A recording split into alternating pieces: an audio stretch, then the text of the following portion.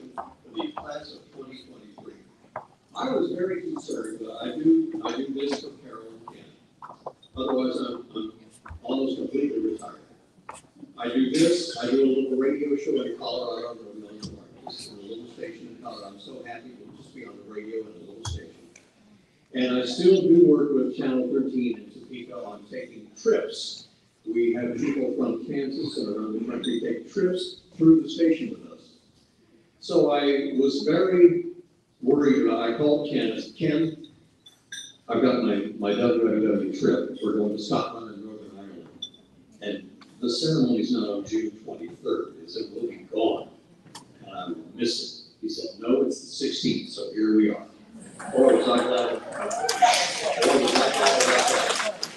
So hope your wish is well. We're going to take our group of 20 and we're going to go to Scotland, Northern Ireland, and we're all going to learn, because learning is a continual process. We're all going to learn a lot about that part of the world. So I'm thrilled, really, that I can be here with you tonight. So we welcome all of you who are here. We have 5 more teachers to induct. Last year it was 10. Now we're back to our normal 5. And we welcome you back to Webb Hall and the beautiful Memorial Union here at Emporia State University and Emporia, Teacher Town, USA. So we welcome everybody watching around the nation. They have the capability of doing that through the live streaming technology of Emporia State. Is this the live streaming camera? No. Nope. When I see the lights on, he's back here. He's on the laptop. So I'll look this way, right? Hello to our audience watching in Scotland and Northern Ireland and around the world. I'll be there next week. So, what have you got something going on for Emporia State? KDOE, which I'll give you a shout out later. They are absolutely marvelous.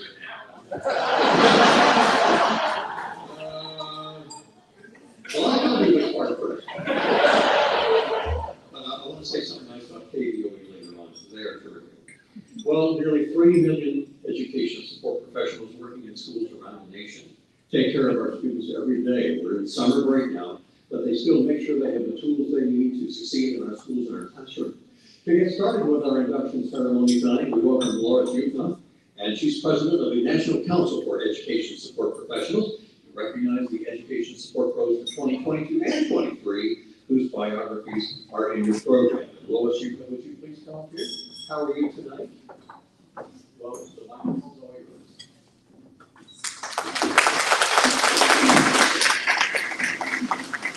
Good evening. My name is Lois Jutha, and I am a proud member of the National Education Association. I'm an education support professional from the great state of New Jersey, and I began my career over 38 years ago as a school bus driver, safety coordinator, and transitioned to an attendance officer 8 years ago. I'm also the president of the National Council for Education Support Professionals, a national organization within NEA that advocates on a national level for programs, trainings, and leadership opportunities for education support professionals. I want to thank the National Teachers Hall of Fame and all the esteemed guests for recognizing that it takes an entire education team to achieve student success, and that this very important team includes education support professionals who go above and beyond to meet both the academic and behavioral needs of our students. Nearly 3 million education support professionals work in our nation's public schools and colleges across the country and make up 1/3 of the public education workforce. We are paraeducators, custodians, cafeteria workers, nurses, bus drivers, and more who work alongside teachers to play a critical role in the lives of students, both inside and outside of the classroom. We keep our schools running and our students safe, healthy, and ready to learn every day. I am so pleased to be here today to recognize 2 exemplary education support professionals who are leaders of their school communities in our association. Both of them have been awarded our association's highest honor for ESPs, the NEA Education Support Professional of the Year Award. As ESPs of the Year, they serve as ambassadors for education support professionals across the country, promoting the value of ESP members at local, state, and national events. It is my honor to recognize Deborah Ward Mitchell, a proud paraeducator, union advocate, organizer, and mother of two amazing sons from Illinois. As a paraeducator at an infant care center, she strives to keep young parents in school and provide them with the support they need to be successful. She is the 2022 NEA ESP of the Year and Vice Chair of the ESP Council at the Illinois Education Association. This year, she had an opportunity to testify in front of the Illinois State Legislature as part of a successful statewide campaign advocating for education support professionals, pay, benefits, and working conditions. Most recently, she represented ESPs on the global stage at Education International's World ESP Conference. Deborah, will you please join me on stage?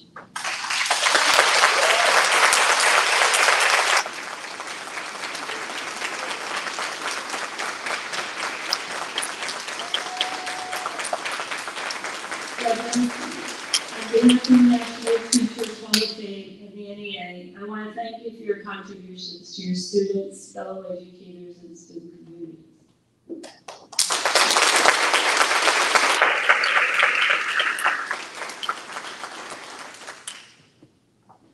Good evening. I would like to take this moment to thank the National Teachers Hall of Fame, the National Education Association for this honor and recognition. And I would be remiss if I didn't mention with love the Illinois Education Association, my Infant Care Center family, Thornton High School administrators, District 205, my sister circle who have kept me sane, my family, and especially my two sons, Daniel and Ryan. Thank you all very much for this honor.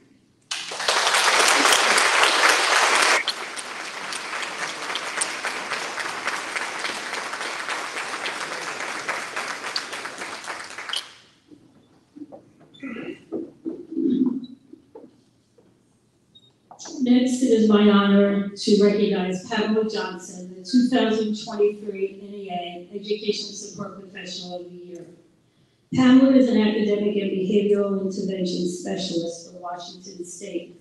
She is a proud mom, grandma, high school track coach, and a strong advocate for equity in education.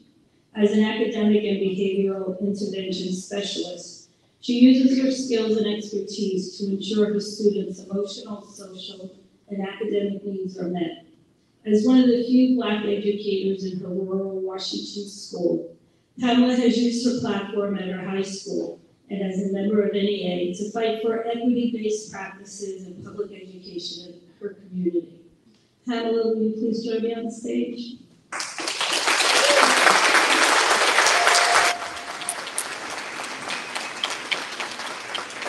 On behalf of the National Teachers Hall of Fame and the NEA, I want to thank you for your contributions for your students, fellow educators, and school communities.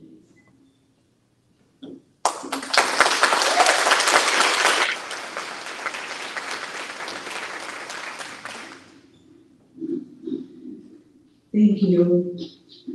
Thank you, National Teachers Hall of Fame and the National Education Association for this prestigious award. I share this award with Washington Education Association, Rochester School District, my students, my staff, and the community who I serve and advocate for daily. Lastly, I share this award with my family, Isaac Daniel Johnson Sr., who I love with all my heart. Thank you again for this award.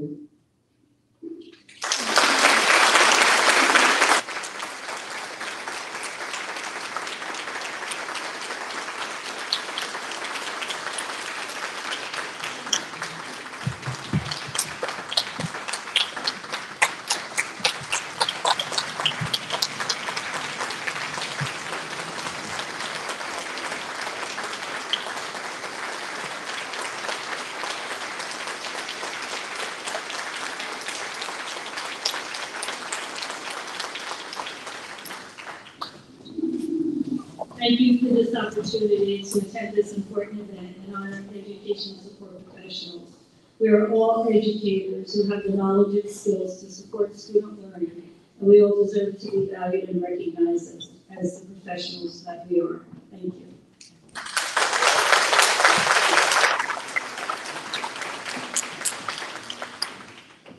So delighted to share the microphone with all three of you. Congratulations on your honors tonight. You all three are amazing.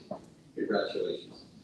So this induction ceremony we're beginning tonight recognizes the critical enterprise that teachers play in our free society, the most important profession in the country. I think there's little doubt about that.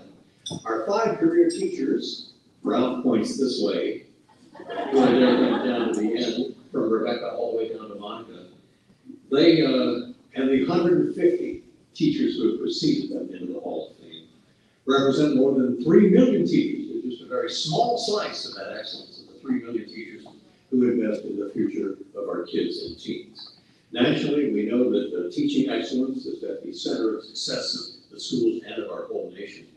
So our 5 inductees tonight, which we proudly bring into the hall, epitomize this teacher excellence in education. They have a combined total of 149 years of teaching experience. So that's, do the math, an average of 30 apiece, just about, yeah. And with their induction of these 5, we really all honor all teachers, past, present, and future. So through this induction ceremony, celebrating the excellence of teaching. This evening, the inductees get the following gifts. I love this part. They get their beautiful handcrafted 10K gold ring from Herb Jones, which we talked about earlier. The cast bronze bell tower award created by local sculptor John Forsythe. I'm gonna love one of these. This is live. Here's the ring, if you can see that.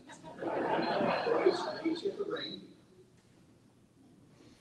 And they get this. They get the bell tower.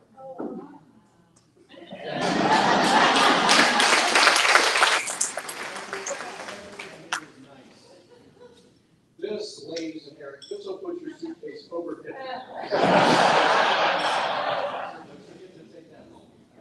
It's beautiful. We have also, because Ron Bishop mentioned it earlier, we have the print of the one-room schoolhouse, and I love how he said the things that are epitomized in that work of art are no longer with us in that one-room schoolhouse. But it was personally done by the artist Greg Burns with their name and their year of induction 2023 from American Fidelity Insurance. Now, a proclamation signed by Governor Laura Kelly. Please take home the proclamation. And today and tonight, this is National Teachers Hall of Fame Day in Kansas, in the whole state. National Teachers Hall of Fame.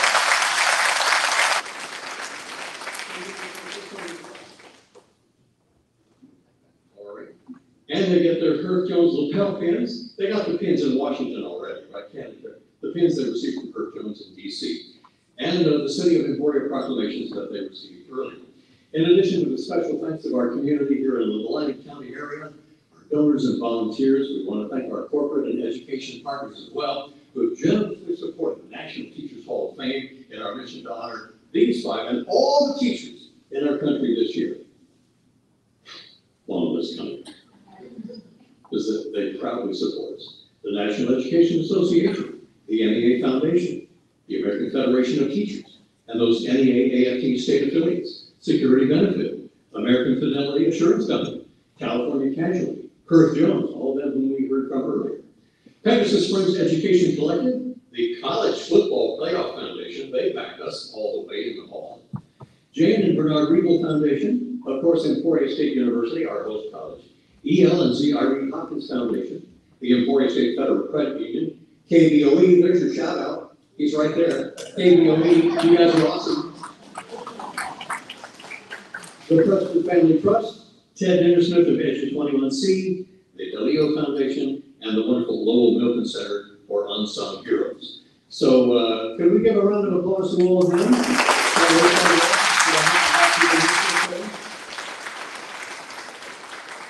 And a special thank you, I promise, to KBOE Radio. As I was driving in for the ceremony, I listened to their 5 o'clock news. I caught up on the news and the local news. They did a lot of news coverage on the ceremonies this morning at the Wall. And we heard from Laura Mendoza, and we heard from the mayor, we heard from Dr. Weaver, Senator Marshall. They had long audio clips, right? Long audio clips of what happened this morning, so people all around this area, all around the Flint Hills, could really, not just a little 15-second clip, they could really hear the meaning of what was done here this morning. So that's why I wanted to give a special thank you to KBOE Radio. And why is it shooting video? Because you can see the video on their website. They mentioned that as well. KBOE.com. Yep. And the $10 you can give me later. It's only 5 because you didn't mention the social media. The social media. What are you guys on Facebook? KBOE Radio? At KBOE. Okay, so KBOE, you guys are amazing. Thanks for that long coverage at 5 o'clock and not just a quick thing on the news. That was great. So let's offer a round of applause to all these people who make this so special.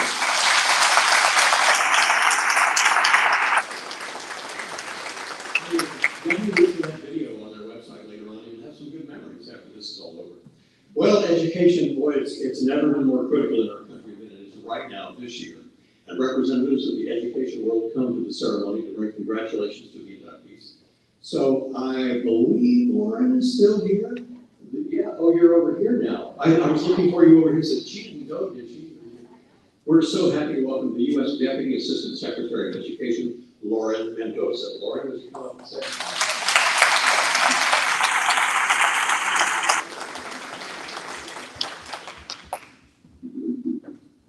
Good evening, everyone.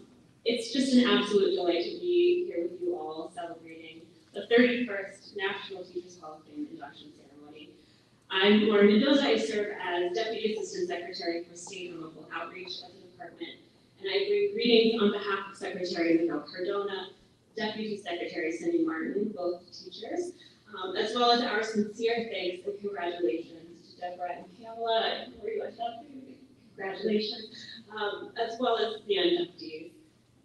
Thank you to everyone at the National Teachers Hall of Fame and Florida State University for welcoming us today, and for the work you do every day to uplift the teaching profession and teaching excellence. If you will permit a quick digression, I'm so excited to be in this room tonight. I come from a family of educators. My dad is a retired elementary school principal and teacher. My mom is a high school science teacher, and both of my siblings are teachers, so just feels like family being in this room, but I'm also a native Kansan. I grew up here, kindergarten to law school, I went to school here. I started my career as nonpartisan staff for the Kansas legislature, where I served on the House and Senate Education Committees. I see some of my former legislative colleagues, as well as having the pleasure of serving with Dr. Watson in his incredible team at the Kansas Department of Education. So it's a little bit humbling to share the stage with you tonight, sir, but I want to extend my thanks to you and your team as well. At the department, I lead engagement with all of our education stakeholders, and if you're asking, am I an education stakeholder, the answer is absolutely. Whether you are a student, a parent, a teacher, a principal, a commissioner of education, you are a stakeholder. And I'm so honored to do what I do, elevating your voices at the federal level and making sure that you know what the department has to offer. Because I'm very aware, having started my career in state policy, that the success of what we do, our goal of making sure that every student, regardless of zip code, has access to an excellent education, begins and ends with you. So thank you, kudos to all of you for the work that you do. Teachers really are the center of this. Next to parents, you're the first to notice when a student is struggling academically or emotionally. You provide the word of encouragement at just the right moment. You help students identify and pursue their passions. I've seen this firsthand, not just in my current capacity at the department or having grown up in a family dedicated to this profession, but also as a student. And being able to recall so clearly those moments when a teacher came alongside me and encouraged me and made me feel seen and valued. Teachers, their impact is incalculable. Tonight, we get to celebrate these 5 exceptional teachers: Becky, Eric, Karen, Kristen, and Monica. Words don't suffice to thank you for how you show up for your students, your families, and your communities in your decade-long careers. Teaching has never been easy. Conditions have never been perfect, but you exemplify the commitment to your students and to your craft that are essential to sustaining a career as an educator. My team and I were so happy to host you at the department when you visited in May. and I hope you took away from that experience how much we value your expertise. We want teachers like you in classrooms across the country. As the Secretary often says, though, we need better systems, not just superheroes. So I want to share not just my appreciation for all you've accomplished, but also our commitment to supporting educators nationwide. This includes improving teacher compensation and working conditions, supporting high-quality and affordable educator preparation, providing high-quality job-embedded professional learning, promoting career ladders, including through investing in teacher leadership, and promoting educator diversity throughout teacher retention efforts. We really need your voice and your example to do this work. And with your help, we can celebrate and support this most noble profession. Thank you again for your service. Congratulations. Well deserved. Thanks to the National Teachers Hall of Fame also for bestowing this well-deserved recognition. Thanks very much.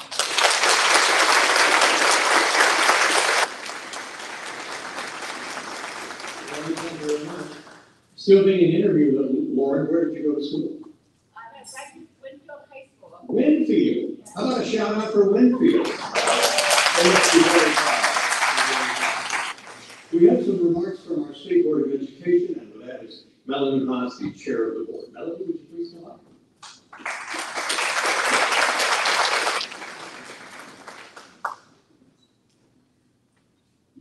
Hello, fabulous. What skills do students need to be successful? The Commissioner of Education, down there, you may hear from him in a minute, he went on a road trip across Kansas and asked business leaders that very question. And while they made it clear that academics are very important, their answers more frequently referred to what most of us would call soft skills, interpersonal skills, things we don't have assessments for. So the Kansas Department of Education went and created this beautiful, colorful wheel that lays out all of these dozens of skills and even highlights the relationships between them.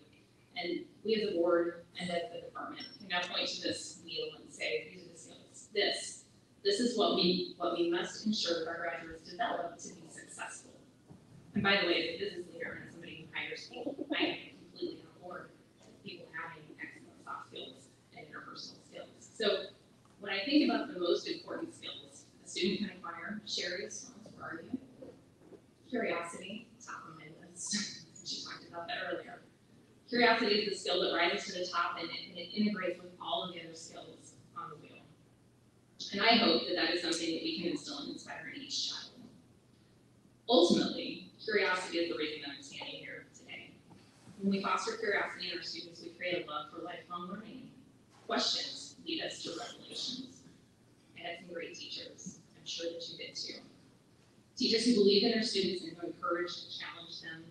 Great teachers give students room to fail and support to bounce back. And because of great teachers, I stayed curious. And I discovered my own affinity for leadership because each person has a skill set that sometimes needs to be unlocked.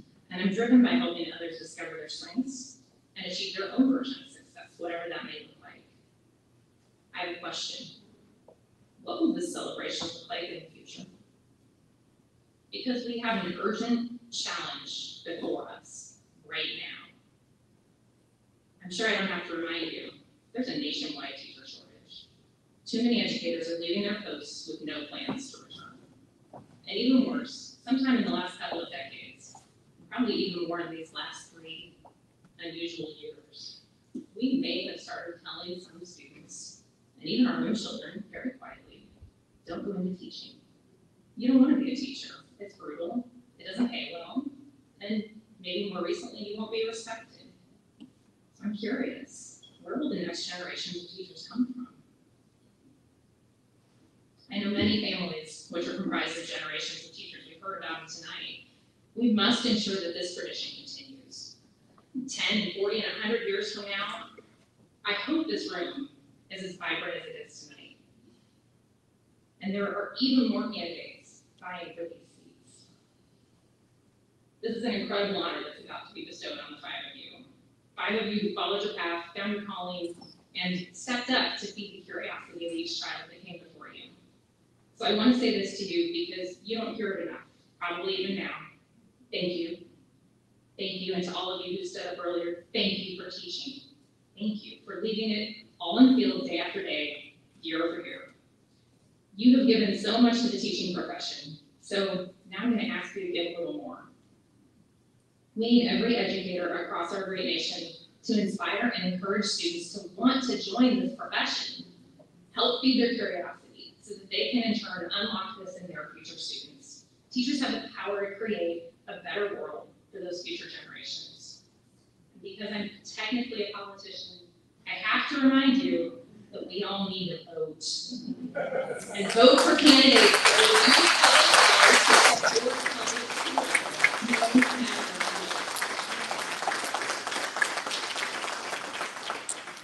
What will you do? Will you do your part to protect the most important profession on this planet? Congratulations to all the honorees tonight. Thank you for your service, and thank you for bringing so much honor to the profession that the next generation will be inspired to follow in your footsteps and continue to foster a world that embraces the most curious of minds.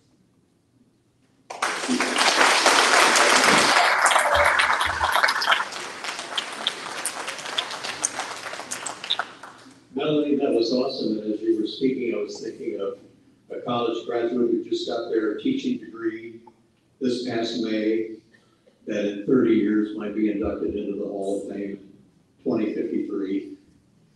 Or maybe a baby who was born today who might become a teacher someday and even wind up in the hall, maybe 50 or 60 years from now. It's an interesting thought. Carol, what you all started, it's going to go on for generations. Well, he's the Kansas Commissioner of Education. He's a really good friend of the hall. Here's Dr. Randy Watson. Dr. Watson, come on up.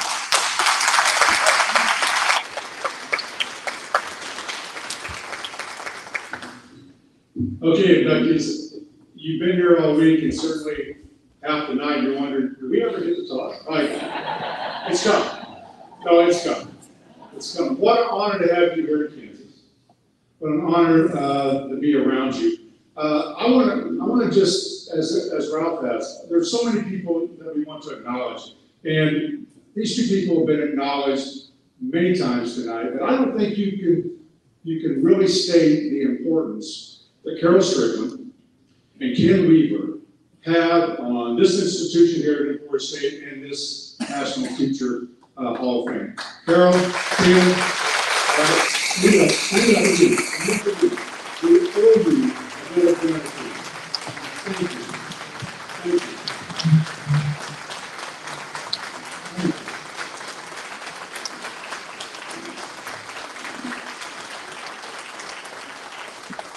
Talk about people that give it all. They certainly do. And Ralph is wrong. He would not have been in Scotland had this been on the same day. I will just tell you, they would not have allowed you to do it. You know that. There's no way. I tell Carol every year, Randy, can you be here? I'm going to be here because she will hunt me down. Okay, that's the truth. All right, we've acknowledged a lot of people. And so I'm not going to have you stand up, but I do want you to raise your hand like a good classroom. How many non-educators are in the room? You're not an educator. All right, raise your hand. Okay.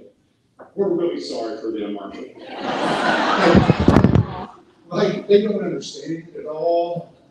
You know, you look at these outstanding people and other educators in the room and you go, I don't get it. You get up every morning and go to bed late at night and stay up on weekends caring about other people's kids. What's wrong with you? And, you know, every day you go to school and you say, wow, I don't know about that one. And then, you know, you go home at night and say, I'm going to connect someone. I'm going to figure that out. We've acknowledged some people that I want to acknowledge again tonight. I get such a distinct privilege in my job to just hang out with rock stars in our state. 45,000 strong Kansas teachers and paraprofessionals and support personnel. They've been recognized, but they also would come get me. If I didn't give a shout out to the people that represent those 45,000 other support people that I love so much, Kansas Teacher of the Year team, stand up again. Stand up again. Our team. And when I say a team, that's a team. That's a team that has been doing all across our state, representing all of the educators, and they've given thousands of hours. And the first thing I said to Brian when I saw him tonight, I said, I need you again. All right? And but I'll just tell you how much I love them, appreciate everything that they do, and we're going to get to celebrate a new team here in the fall. Thank you. Thank you so much. Now, one of the first things, obviously, we know about the National Teacher Hall of Fame here, but one of the first memories of Hall of Fame work, like you from Hall of Fame work, was a gentleman that I remember watching in film. A gentleman by the name of Jaime Escalante in a movie called Stand and Deliver.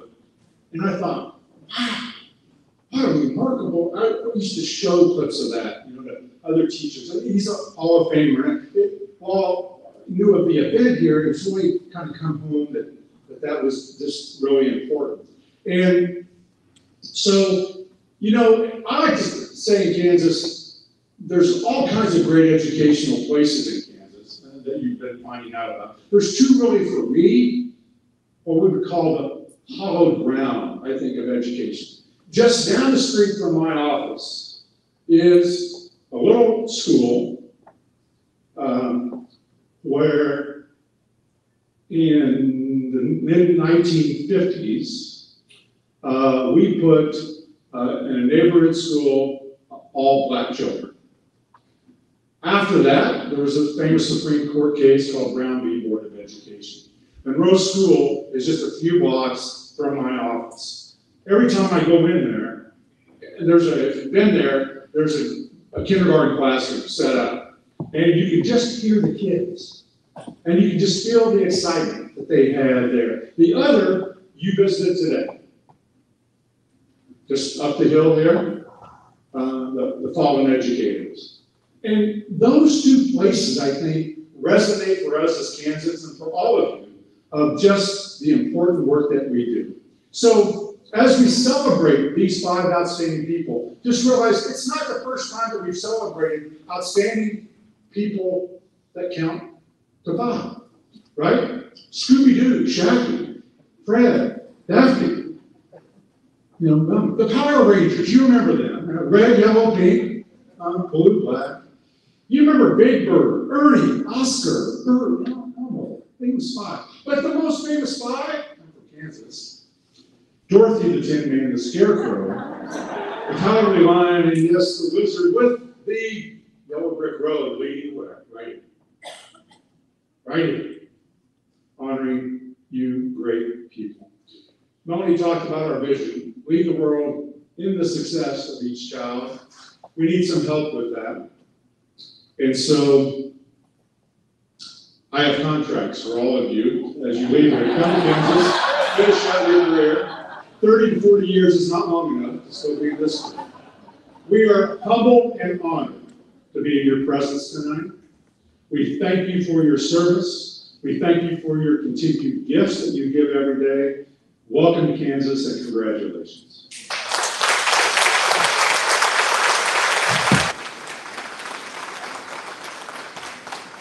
Dr. Randy Watson, he's the one with the signature on the contract he's going to give you. One of the things I always do while you're looking this way, I take pictures for my station, and I still am doing it tonight.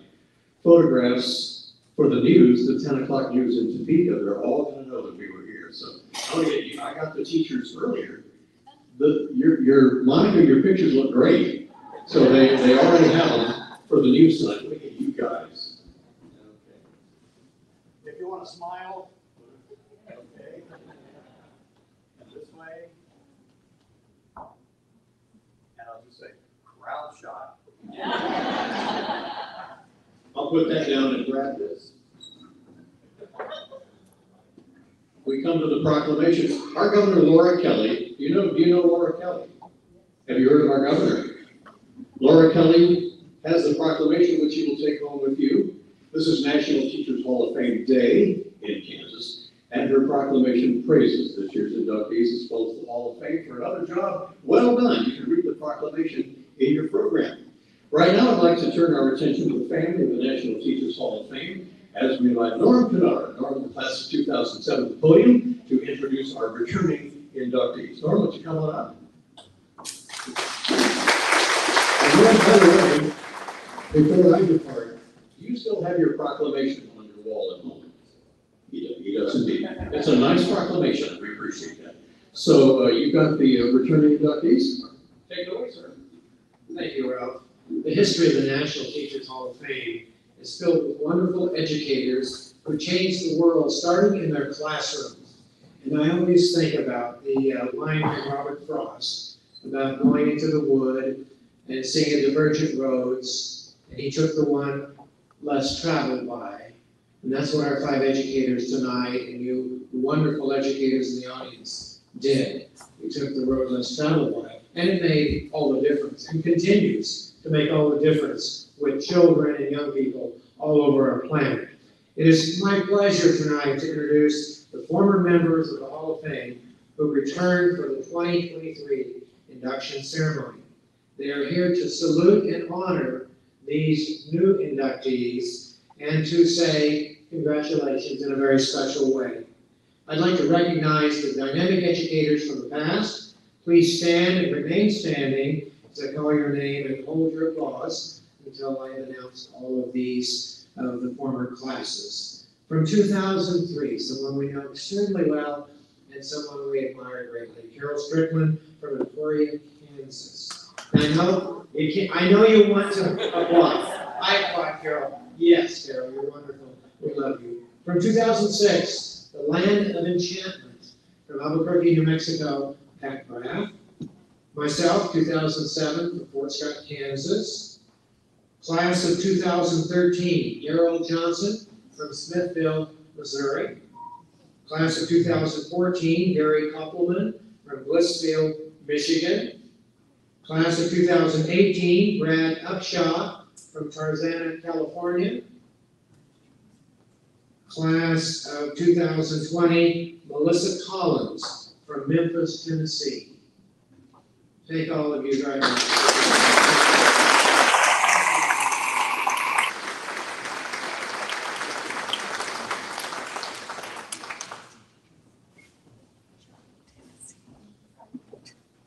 Well done, sir.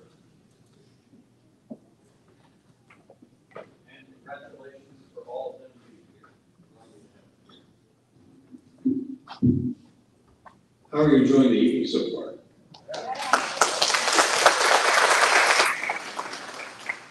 We're getting to the meat of the matter here, and like, when do we hear from the 5 teachers? So Norm, thank you for that, and for our returning Hall of Famers. We hope that after your induction tonight, you'll come back and see us again. Like Gary next year is 10 years since he was inducted, and Gary Koppelman comes back every year. So we love that. It's always great to see you, Gary. So it's our distinct honor to present our class of 2023. My favorite part of the program is to hear from the inductees. So we also have a video. And how many of you remember the show, This Is Your Life? Rebecca remembers, yeah. This is your life. So they'll be introduced with the videos that accompany their application. So after each of the videos, they'll each be able to come up and say hello to you and how much this means to them. And you can read the details about their wonderful professional teaching careers in your program. Dr. Rebecca Hamilton, you get to go first. Teacher number 151 into the hall. She's, are you going into your 40th year this fall? Completed your 40th year. Teaching 11th and 12th grade advanced placement capstone seminar and the research courses at Suncoast High School in Riviera Beach, Florida. That's north of Miami. North of Miami is where she is. We have 3 people from Florida. I didn't tell Carol anything about that, even though I'm from Florida. I consider myself a Kansan, but 3 of the 5 are from Florida. So here is the video for Dr. Rebecca Hamilton. Roll it. Becky Hamilton was my mentor when I first became a teacher. If it wasn't for her, I don't think I would still be a teacher. I had the privilege of being one of the students of Becky Hamilton, to my teacher at Suncoast High School, to my English teacher. at Suncoast High School. She created an environment at Suncoast where I can be authentic, where I can be myself, right? So we're talking about teaching practices and curriculum, and just allowing me to kind of explore my own cultural identity in the classroom. Dr. Hamilton has taught most of her life, and you could tell she's an incredible teacher, she's an incredible mentor, and her kids love her. I love that she really gives us a lot of time to kind of, she schedules out our years so we don't have too much work at once and we get everything done in a manageable amount of time and nobody procrastinates too much. Yeah, the work never feels like overwhelming. There's always time to do it in class, and it's always manageable, really. Exactly. It's also helped me so much in general with just writing papers, doing research, and having the confidence during presentations. Never in an academic setting was I given us the conflicting ideas and opinions on something this controversial and not to think about it. For the first time, I had to think on my own, and then wrote a paper related to those sources and ideas. Through Dr. Hamilton's pressure to be an independent thinker, I wrote my first paper. I wasn't just a regurgitation, memorized PowerPoint slides and a textbook. It was me. This is my 40th year of teaching, and for me, teaching is all about relationships. There's the teacher-student relationship. I believe that I need to create a safe and inviting and culturally affirming space for my students. I also believe that I need to be relatable. I'm into Harry Potter, Marvel and DC, Star Trek, Star Wars. I have pictures of my previous students on my walls because they have given me their pictures. And I also have my picture from my senior year so my students can remember the fact that I was once their age too. I also believe in giving students a voice, being nurturing but empowering at the same time. The relationship between students themselves and how I expect them to respect one another and to help each other by peer reviewing their work and giving them helpful suggestions. I absolutely love what I teach, research skills that students can use for the rest of their lives. I believe that it's vital that students are able to find themselves in the curriculum. And when I started teaching, I promised myself that if I ever stopped living it, I would quit. But I'm still here.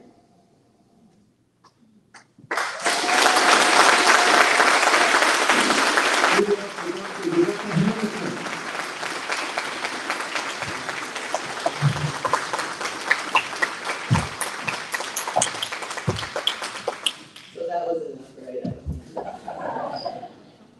Well, first, because as I walked up here, I noticed all of the other inductees have these beautifully typed up speeches. I have this little piece of paper. But that's what comes from teaching so long, off the cuff. And I didn't even think about thanking people, so I want to thank my colleagues at Suncoast High School for nominating me first. Thank my friends and colleagues who were part of the video, my friends who put the video together for me, my sons who support me all the time, Tyler and Wyatt, my friends who are here, easily Karen, Steve and Nina for taking care of me while I'm here. It's been a real pleasure. So, this is what I wrote. People say teachers do not teach for the money, but I sure do like to see my check direct deposit every 2 weeks. People also say that we do not teach for fame, but I thoroughly enjoyed feeling special and respected this week, except for that chicken dance. That was not respectful. But it was fun. So why do I teach? What has kept me in the classroom for 40 years and what's going to keep me there for at least 4 more, because I'm planning to retire in 4 years, maybe. If I can still get up that early after that, I'll consider staying longer. But what keeps me there? I think the way Noelle said it this morning at the memorial was really nice. The light of understanding, when you see that look in a student's face when it goes from to, I've got it, I know what you mean, this is so cool, that kind of thing, that is foremost thing that keeps me in the classroom, is knowing that I have helped that child achieve that feeling. After that, I really want them to become critical thinkers. I loved the way Brandon explained it, that he got to write his own paper. He came up with his own topic. I didn't tell him what to think. The unit we did that year, it was white privilege. Can you imagine teaching that next year in Florida? I don't think so. So I have a different unit. But I want them to become critical thinkers, to discern misinformation from truth, to go beyond superficial knowledge to really understanding concepts and forming their own opinions. And then ultimately, I want to help students know that they can entertain a thought without necessarily accepting it. And I talked about relationships. Those are so important to me, my colleagues, my students, my administrators. You know, the relationships you form while teaching are vital. If you don't have that relationship, you can't do those other things. So that's really, really important. But entertaining a thought without accepting it, that's important to me because it's on my signature for my work email. And I also like to continue learning. So last night I looked it up just to double check that I had it right. And the exact quote says, "It is the mark of an educated mind to entertain a thought without accepting it." How many of you think that was Aristotle? Well, that's who I attributed to in my email. Looking it up last night, that's what most people say, that Aristotle said it. He did not. It was Lowell I. Benyon misinterpreting Aristotle. So I continue to learn. That's another reason I teach. I love learning from my students. They're wonderful human beings. If you're not a teenager's parent, they're very honest with you. And I love that about them. So thank you very much, and thank you to the Hall of Fame as well. And thank you.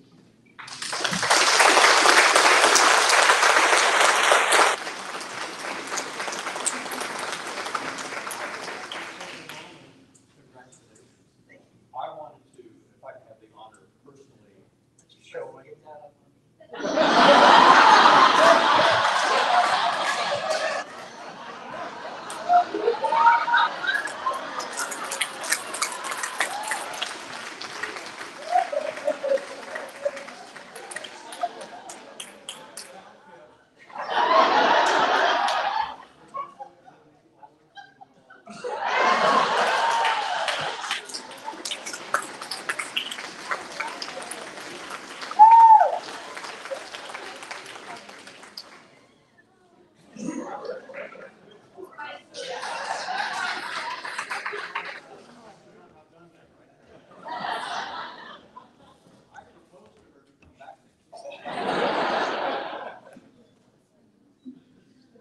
Well, I don't have to do it for Eric.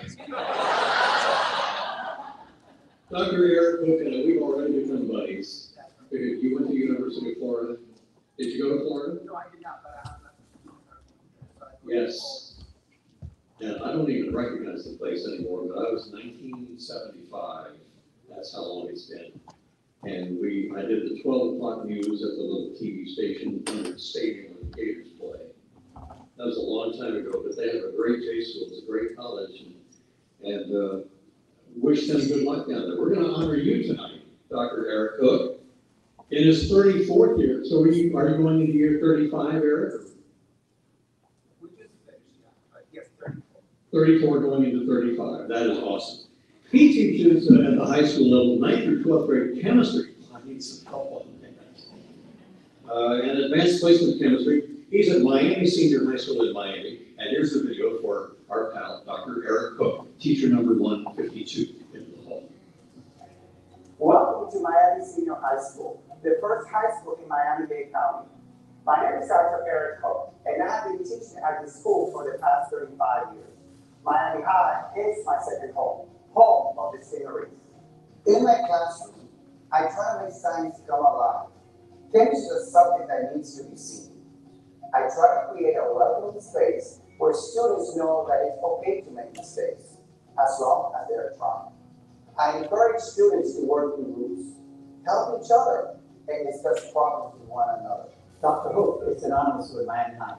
His presence as our science department chair, Beta Club advisor, and mentor to teachers has made a total difference in the success of our students.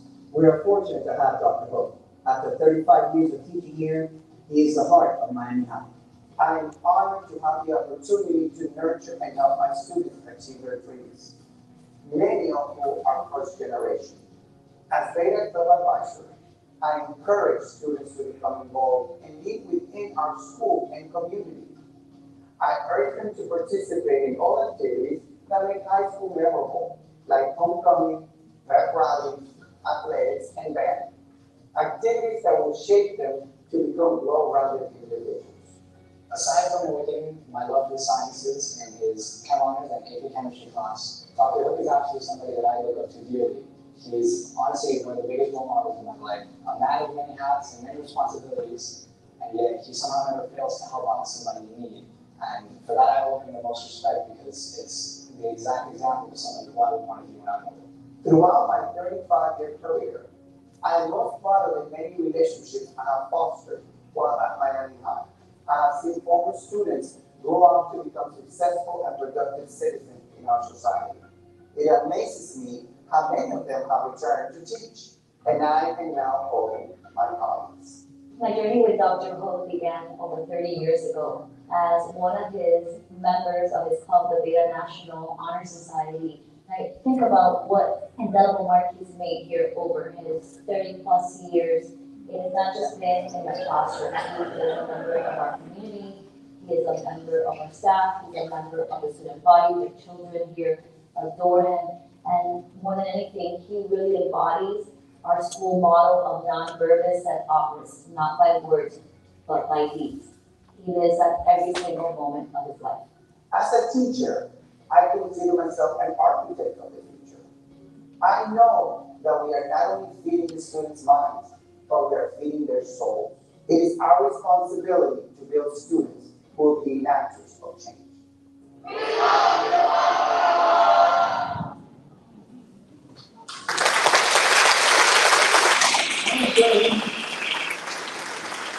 Very good to read. Thanks, buddy. Erica, there you go.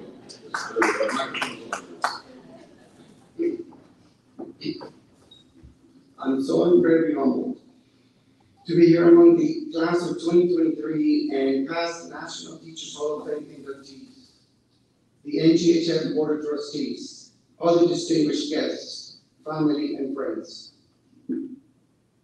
I am honored to have been selected into such a esteemed group of educators, not so much for myself, but to serve as an example of the efforts that are made each day by teachers helping students achieve their dreams. Before I begin, I would like to thank those who have supported me along the way. First and foremost, to the Miami-Dade County Public School System and my Miami Senior High colleagues and administration who have entrusted me with molding the future. To my students, who have always challenged me to be my very best, I share this honor with them. To my family and friends who have always encouraged and supported me on this journey. To the NTHF team, Ralph, Ken, Jen, and Carol, thank you for supporting us from the moment we found out we were going to be inducted. To the wonderful host families, mine, Alex, and Stacy, and to the entire Emporia community, thank you for making us feel a part of your community. Emporia, you are Teacher Town, USA. I am grateful to all of you for the opportunity you have bestowed on me to exemplify the humility, sincerity, and professionalism of all educators in our country. I am honored to be representing the teaching profession. These past few years have been particularly challenging for all of us. COVID-19 completely changed the way we approach education. Though it has been a very trying time, teachers have remained committed to our profession and will continue to work through the adversity to mold the minds of youth. Who would have thought that Zoom would become such an integral part of our lives? Not me. Many times, I felt like a novice teacher, even after 34 years. However, instead of focusing on the negative, I was determined to see the challenges as opportunities for growth. I would have never believed that I could maneuver through a paperless classroom, or that I could teach chemistry through the lens of a laptop. As a result, I have become a more creative teacher, searching for innovative ways to engage and motivate my students. Miami High, the school I have dedicated the last 3 decades of my career to, is like every public school, taking children from the neighborhood, nurturing them, and building them into leaders for our community. Public school students represent the cross-section of America, the rich, the poor, the working class. From every race, creed, and ethnicity, if a child wants to succeed, they are dedicated teachers to help them achieve their dreams. Public education is the very backbone of our free and democratic society. Without public school education, the American dream will remain just a dream on a table to many. As an educator, I want to eradicate the notion that a teacher is just a teacher. Too often we hear teachers say, "I'm just a teacher." These words should never roll off our tongues. I, for one, will never apologize for being a teacher. No doctor, lawyer, politician, business leader, or other professional has been able to achieve their goals without teachers. You entrust your children to me just because I am a teacher. The children will gain knowledge and learn to deal with life's demands just because I am a teacher. Students in my classroom from every walk of life will have an equal opportunity to succeed just because I am a teacher. Why should we apologize?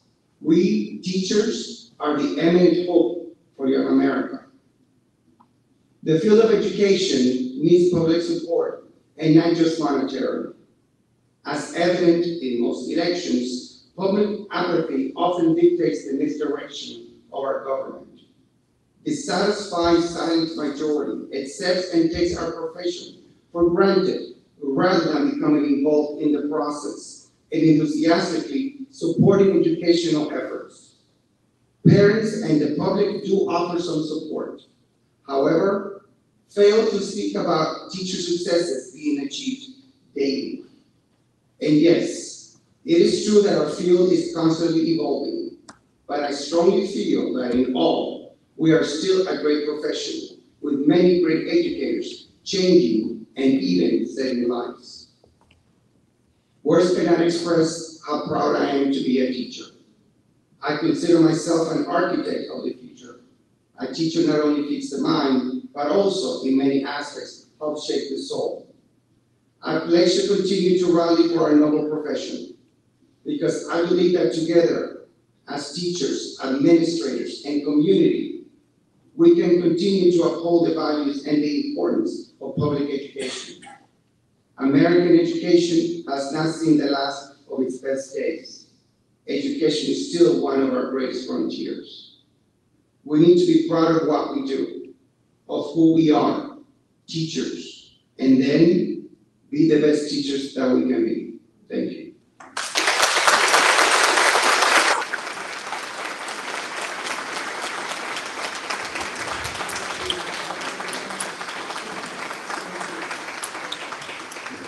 Dr. Thank you so much. We have more of our Florida delegation. Yeah. Dr. Karen Long. Karen, are you in year 34 or 35 for you? Completing 30, going into your 35th year. She's an elementary and middle school STEM teacher and now directs the Education Technology and Innovation Center at Montford Academy. Montford is in Lake County. I did some research.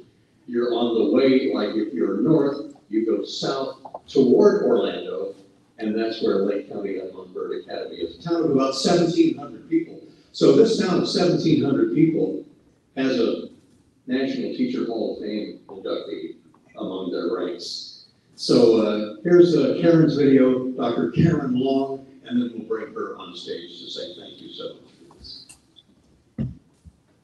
There's a great quote by Teddy Roosevelt. It says, "No one cares about what you know unless they know that you care." Well, first off, Karen's amazing, and she can do absolutely anything she sets her mind to, from working at NASA to teaching elementary schools and middle schools, and now her new position as the director of all of our e-tech here at the Academy. She has passion, she has energy, she brings such excitement to everything that she does. She's developing a program and she's building it from the ground up and just continuing to try to make it the best for our future generation. And she's really about understanding the ways that technology can impact student learning and the ways that it can improve the work that teachers are doing in the classroom. She's already doing so much to use technology in a way that enriches the lives of our students. So I worked at NASA Education for 13 years in the middle of teaching in classroom, and had an opportunity to bring a program called GLOBE, which is Global Learning Observations to Benefit the Environment, and our students became citizen scientists. They were so successful that NASA came here and did a live webcast that reached, I believe, over 30 different countries and had a viewership of over 13,000 students and teachers from around the world. I love to bring new things and give students new opportunities to investigate their passions. She truly interacts with her students in a way I've never seen. There's so many times when I wish I could go back in time and be in middle school so I could have her as a teacher, because my love for science would have grown even more.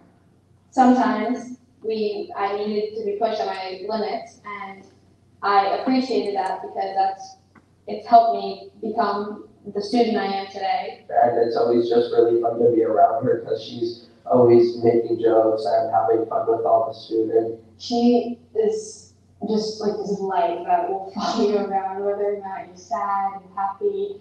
She's always going to be there. You're going to feel close to her, whether you just met her or you know her for 10 years. She's amazing.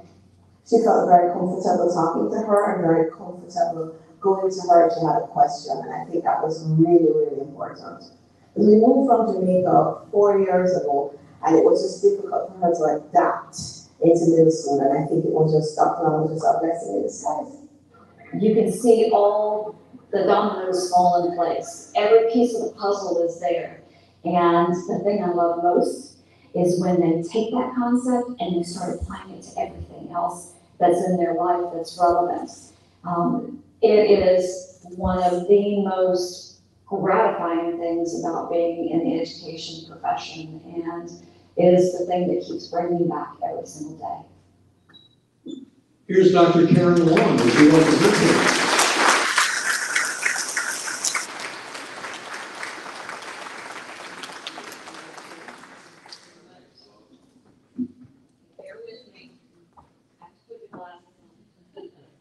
Quantum physics.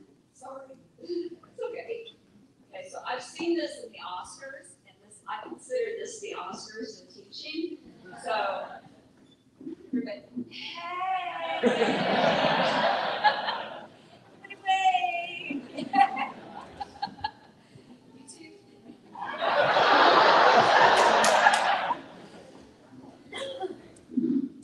Thank you. It is an honor to stand before all of you today and to be inducted into what I consider the pinnacle of my career. Before I share my thoughts regarding my profession, I first need to thank the many people that have supported me throughout my life and in my career, those that have shaped me to be the educator and person that I am today. This is the part of the speech that is the personal shout out to folks, so please bear with me. My parents, Birch and Carol Smith, from whom I learned to work my work ethic and supported my decision to become a teacher.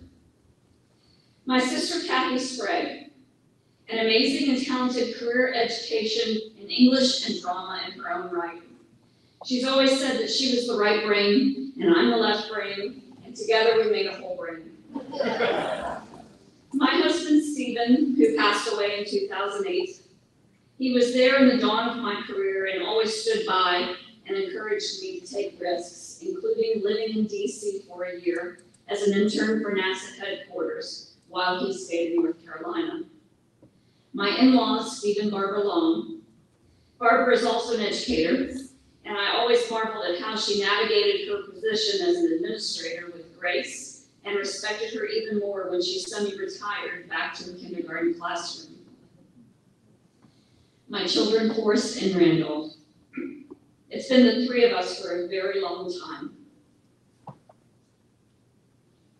And I brought these two with me to NASA education events, drug them to award ceremonies, like today, and now have the chance to share this moment with the two of them.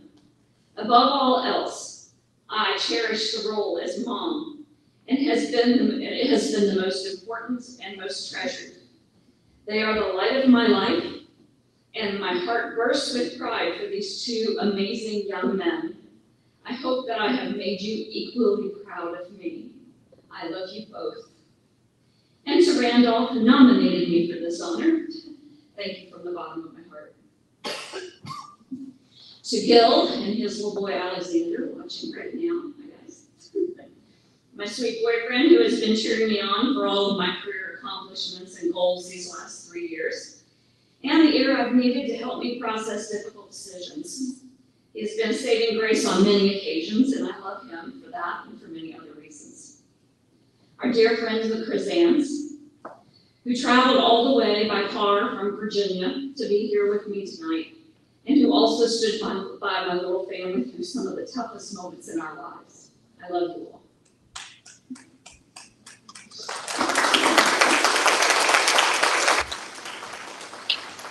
I would be remiss if I didn't credit former teachers that I have that are in my personal Hall of Fame, even though they may not be in this one. Mrs. Yoder, my 4th grade teacher. Alice Hendricks, my 6th grade science teacher, who brought the love of science to me. Don Carrick, my TV and production teacher. Suzanne Degby, Sandra Lear, my Queen's University education professors. Faye Austin, my internship host educator. Donna Parker Tate, Dr. Vanessa King, Paul Quick, Rachel Adams, Troy Urquhart, Emily Fracker, David Bernatovitz, and Kim Brahman, administrators who not only challenged me, but pushed me to be my best and represent the profession at its highest level. Mrs. Patricia Campbell, Wendy Zimenez, Scott Werner, and Jocelyn Roberts-Judy, some of the very best colleagues I've had the honor of working side by side. To Ken, Carol, Ralph, and Jen, you helped keep all of us straight in this wild ride we've had over the last few months, and I'm grateful for your leadership. My Emporia hostess, Lynn Lang, who immediately made me feel as if I belonged here in Emporia, as well as all of the other NTHF volunteers and citizens of this beautiful city who picked up my children, invited us to dinner, and countless other kindnesses. My heart is full, and I will carry you with me always. Most importantly, of all the thousands of students that I've had the privilege of having as my kids, they will always be known with that title. There are many others I could name, but we'd all be here all night, and Ken wisely limited my time to 5 minutes, so here we go. While in DC last month, my colleagues, now my friends, discovered exactly how much we all have in common, and of the amazing experiences we've had, the highest one I value is kinship. Our profession is designed to be practiced socially. We are with our kids for 8 hours, sometimes more, in teachers' lounges, staff meetings, professional developments with our peers. But all too often we find ourselves alone. And in this present day, that feeling is imposed on us by politicians who have little to no experience or background in our profession. Teachers are being verbally attacked, our profession maligned, and all of this sums up to feelings of loneliness. Back in 1986, not long after the shuttle Challenger exploded upon liftoff with astronaut and teacher Krista McCullough, unintentionally making the ultimate sacrifice of her life, while, as then President Reagan said, she slipped the surly bonds of earth to touch the face of God. I came home and shared the decision with my parents that I wanted to change my major to education. The conversation with my dad went something like this. Kim, you know you're not going to be making as much money as TV journalism. Me, yeah, I know. Kim, if If you can pay your bills, then that's all that really matters. You work to live, you don't live to work. The only thing that really matters is that you love what you do, Karen, because you'll be doing it for 30 years or more. I'm starting number 35 here. This is your dad, and I do love it. Teaching naturally attracts those with a servant's heart. That love for our profession is the thread that ties all teachers who have dedicated their lives to education. But as love tends to do sometimes, it exposes us to pain when we are most vulnerable. When there is great pain, there is great love. I've come to realize how true that statement is, but not just in our relationships. It's also true when we pour ourselves into our work. That's what our profession of education requires. Every dedicated teacher sacrifices their personal time, salary, and to some degree themselves in order to provide a better future for their students.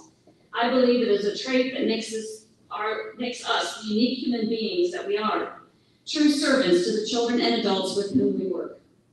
Education is the foundation of our society. I believe it is the single most powerful force that preserves the country's place in the world. Yet there is not one mention of education in the U.S. Constitution. While the establishment of education is one of the powers reserved to the states under the 10th Amendment, education is not a constitutionally protected practice.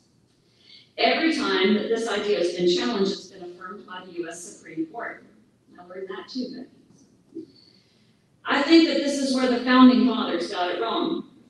It should have been one of the specific amendments, and perhaps had it been that way, teachers wouldn't have to fight as hard as they do for their students, for their livelihoods, and for one another.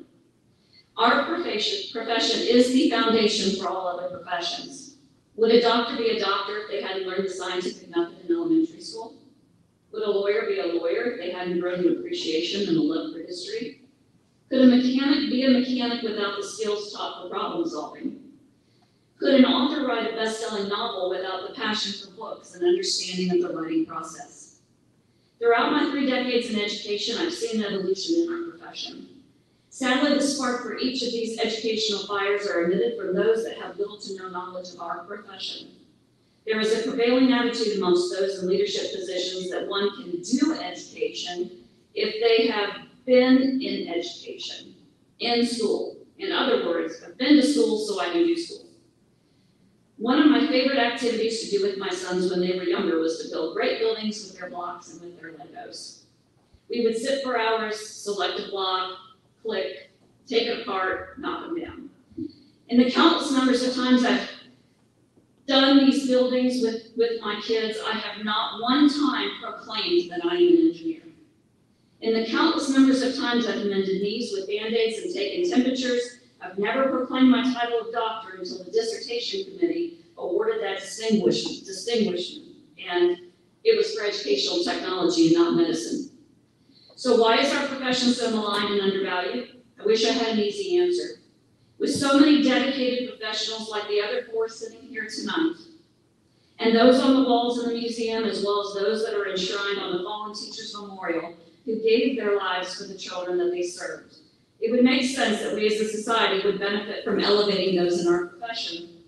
In a book by Robert Evans and Michael Thompson titled Hopes and Fears Working with Today's Independent School Parents, they speak of the inherent irony that underlies tensions between educators and parents. Both teachers and parents are deeply devoted to children, but each is ready to fear and dread the other. Each wants what is best for children, but the different roles and perspectives can cause disagreement about what is best. How do we solve the problem of isolation and the lack of respect for our profession in today's society? There are the obvious answers. Give us a salary that is worthy of our work. Provide better training on the pre-service level. Assign every new teacher a strong mentor that will nourish and support the growth of our newest professionals. Award those that pursue higher education and training to better their performance in the classroom. Before any of this, there is one important thing that could be the catalyst for all these items to happen, and for it to be done correctly with lasting impact. I call it BT4, and no, that isn't the name of the new K-pop group. It stands for Bring Teachers to the Table. You see, by gathering together with 4 other outstanding educators in our profession in DC, I learned through our kinship that we have a powerful voice. 3 Florida teachers stood with one another in a powerful stand against politicians who were unceremoniously dismantling public education in our state. Teachers from Connecticut and Texas worked tirelessly through a national organization to effect positive policy change. 5 teachers gathered here to speak about what concerns us and makes us proud to hold the title of educator. And perhaps we will influence you to go out and speak for us, not the 5, but the many that are in the classrooms affecting lives and securing our country. I am in the sunset of my career and I'm worried about our profession. I see young teachers leaving the classroom by the thousands. An article by Dun & Bradstreet highlighted by a November 22 study by We Are Teachers revealed that 80% of teachers plan to or are considering leaving the profession in the next 1 to 2 years. And of those planning to leave, 40% said they will leave the profession completely. As I look toward retirement in the next decade, what am I leaving behind? Who will take our place? I want to charge each one of you in this room that cares about our profession to bring us as teachers to the table. Let us use the professional knowledge we have gained by investing years of our lives to fix the chaos that has been created by those who are not a part of our profession. For the teachers and other educators in this room, I ask that you open your eyes and your hearts to the colleagues around you and seek that kinship as I have with the 4 teachers inducted today. Education in today's classrooms looks very different from when I began this journey in 1988. Chalkboards became whiteboards, which became smartboards.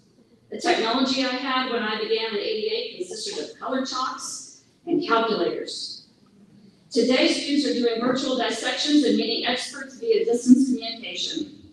At the moment, in the midst of multiple crises that include the banning of books, silencing educators from teaching real history, the overwhelming pressures of tests that do not truly measure student achievement as markers for teaching competence, and marginalizing important issues that affect our students, there is no more important time than now to look to educators, the professionals, to bring education and educators to the status of where it deserves to stay.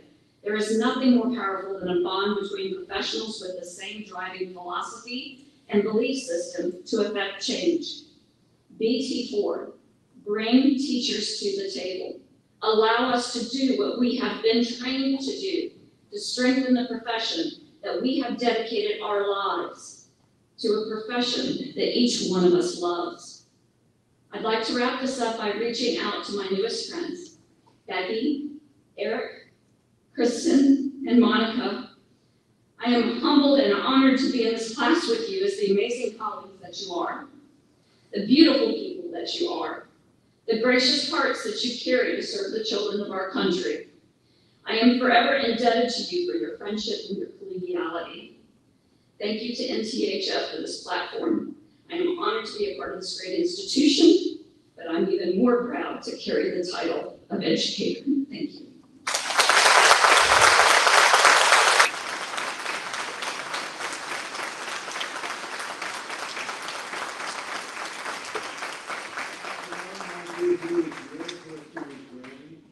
And we hope you'll wear it proudly and always think of tonight and always think of us here in the middle of the country and wear it with good health and come see us every chance you get. That's no one there. You go. There's a little box for you. There's a little piece of paper in there. Karen Lund, ladies and gentlemen, is she amazing?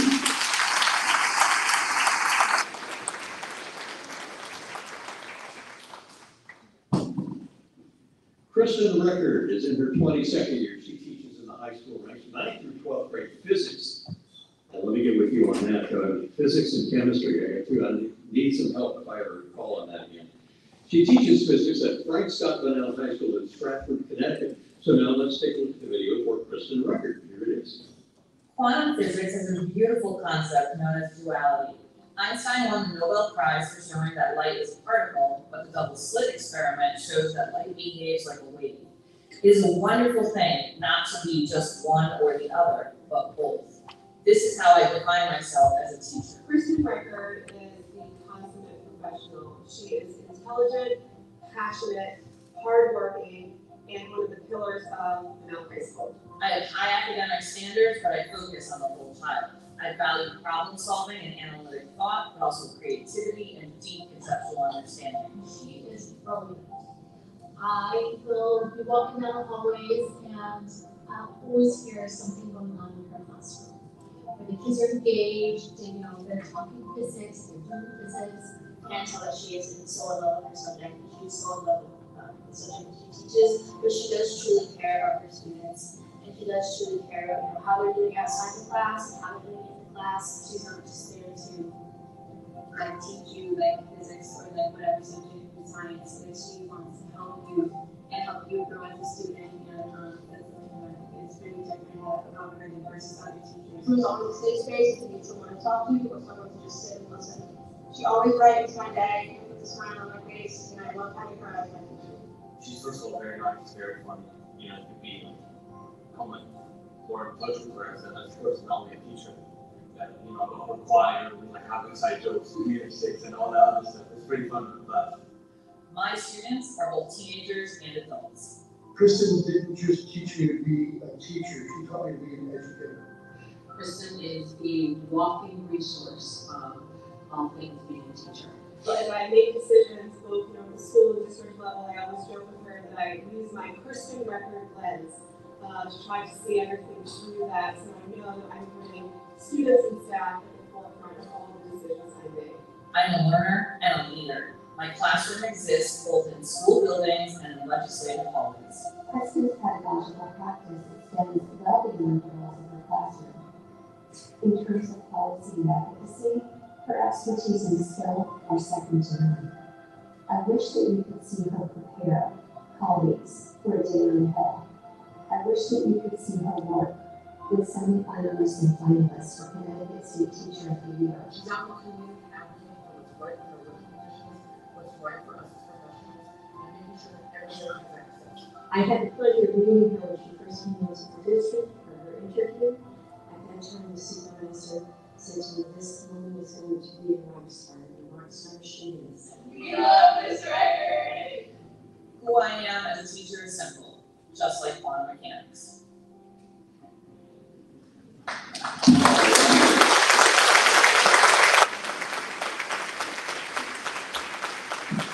Thank you, David.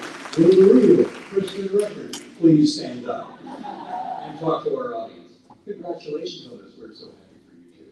Teacher number 154. What a select group. Yeah, that's great. Thank you. So you're not going to get away without hearing a reference to Star Trek.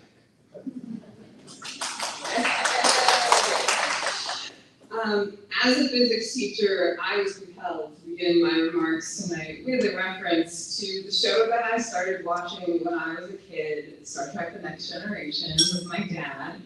I eventually then branched back to the original series, all the other franchise, so imagine how excited I was when Star Trek Picard was coming back. Loved it.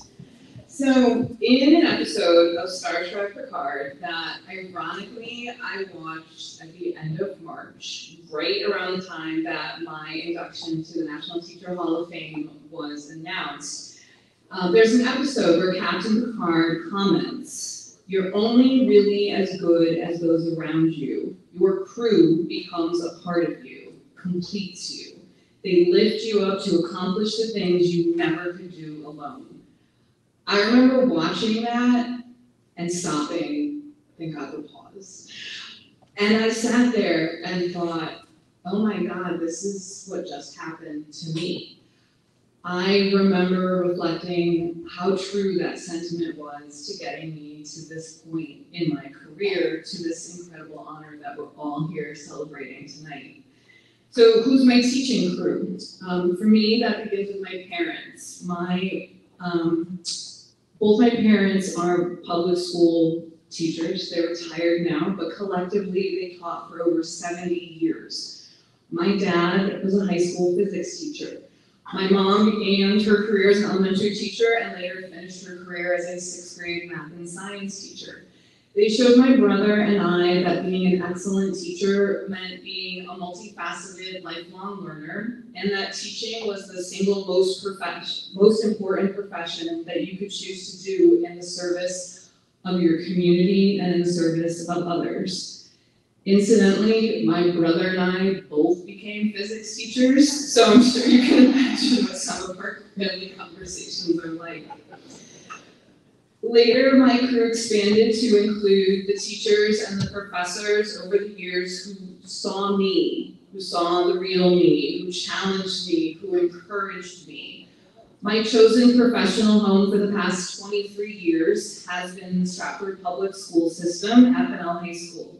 We have an amazing, dedicated, talented, fun faculty, and I am so very grateful for the mentorship, the leadership, the support, and the space to grow and learn and excel that has been afforded to me by so many people in that crew.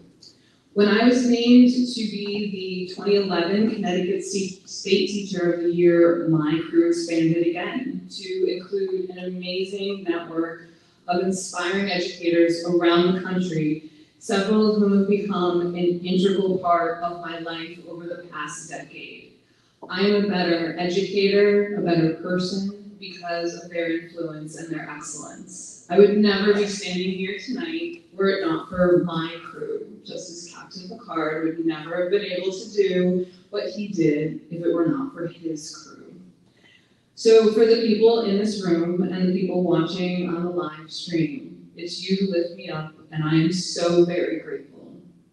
Since the nomination was, the induction was announced, these past 2 months, so many times over the space when we were in Washington, D.C. and here in Emporia, each of us was asked repetitively, what keeps you in the classroom?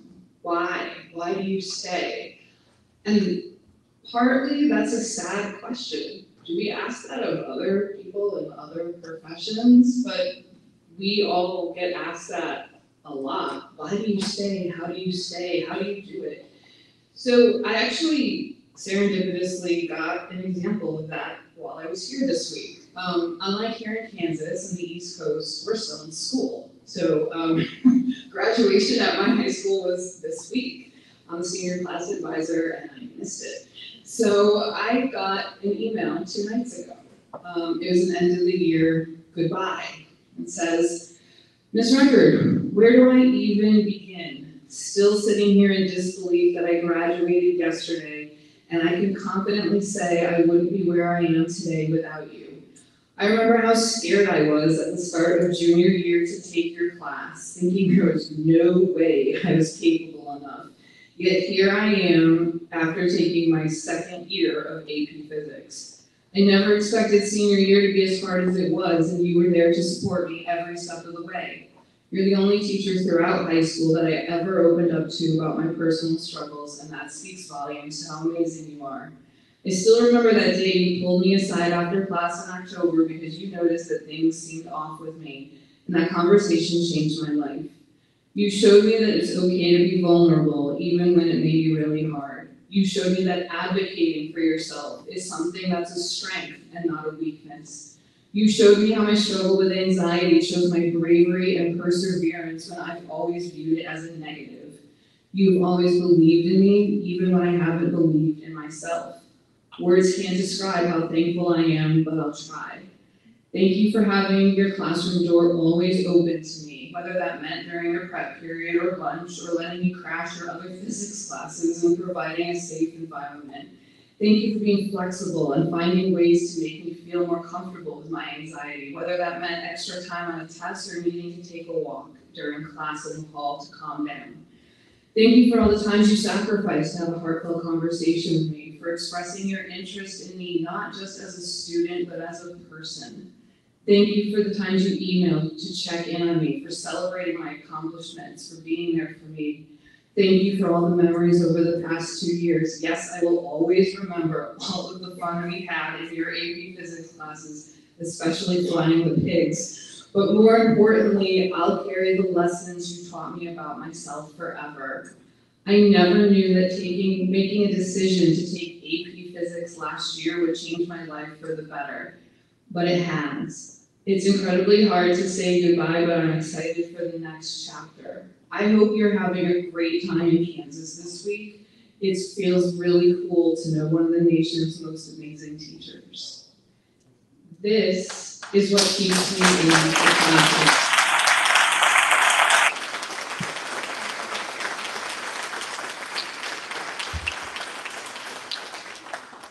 This is what it looks like to be all in as a classroom teacher. And this is what every child deserves to have in their schools. Every child in every school. Yes, we should all be passionate about learning content, but more importantly, we need to center that passion around caring for the entire person that sits in our classrooms. I changed someone's life. That's what keeps me coming back year after year after year. And I know that it will keep me coming back for years to come because I'm just starting 23.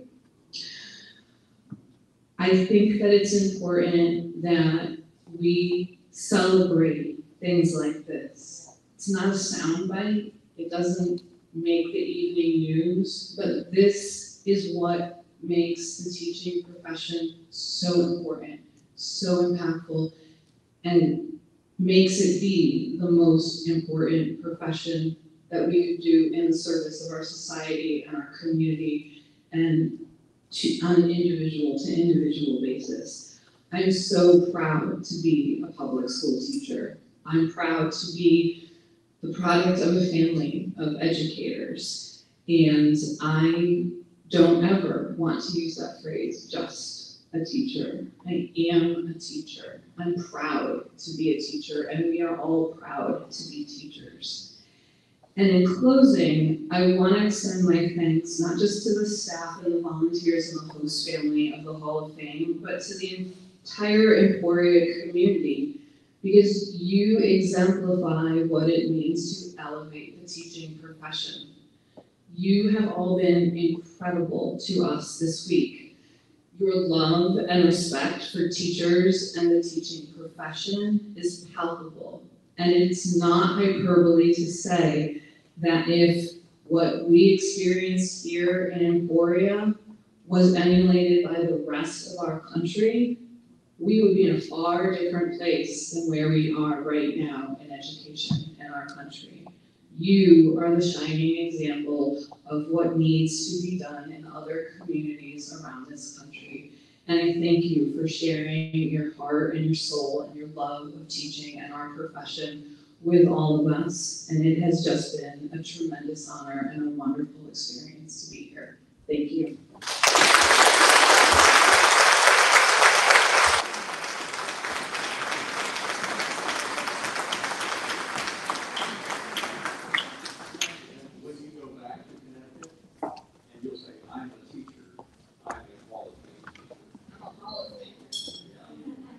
Monica, where's our song? Kristen, love movies? I do love movies. Reach for the rain? My precious.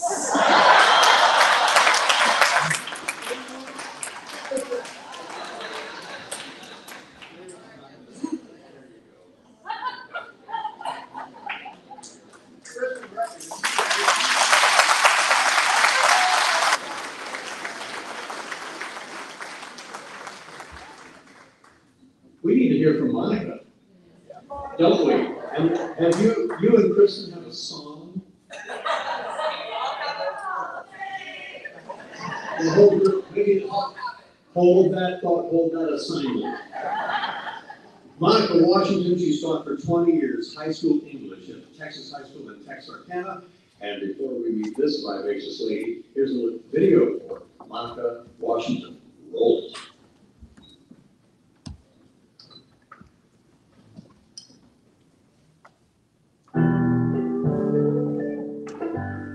Hello everyone, my name is Monica Washington and I'm an English teacher.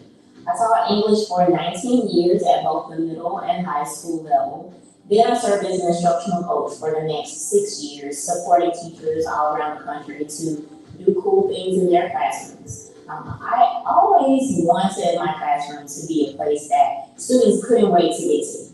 I know not everybody likes English. In fact, many people hate it, but I like a good challenge. So I challenged myself to create that type of learning environment for my students. I wanted them to work together. I wanted them to listen to each other. I wanted them to challenge themselves and challenge their thinking, and to always enter with an open mind and to say when their mind had been changed. I wanted them to be seen, to feel valued by not just me, but by each other as well. So today I made a Facebook post and I invited former students to shoot me a voice note or some pictures or just a written note about the thing that they remember most about my class. I think it's always great to see if you did the thing that you thought you were doing. And so with that, I will hush and I would love for you to see my students and hear from them about all the things that they remember about me in my class. Thank you so much for listening. When I was in Miss Washington's class, one of the things that made it different and special from classes I've had in the past was the rather than say, this is the right answer, she would ask us, our thoughts on the books we read and what we thought the author meant.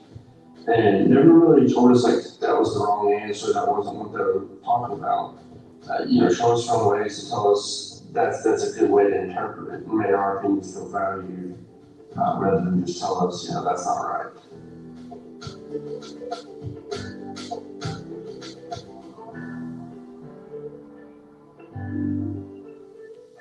I enjoyed every moment of my time in Miss Washington's class. I'd always liked writing, but her teaching sparked a love for it and a sense of confidence within me.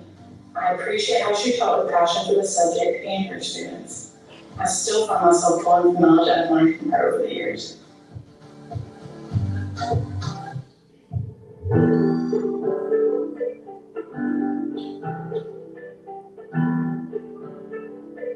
Where can I begin?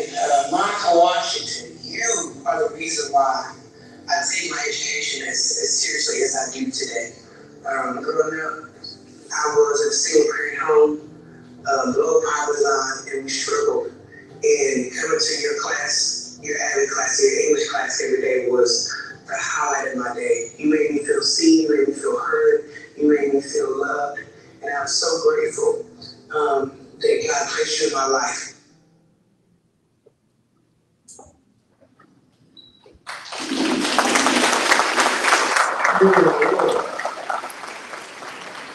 Washington, give her 91 votes.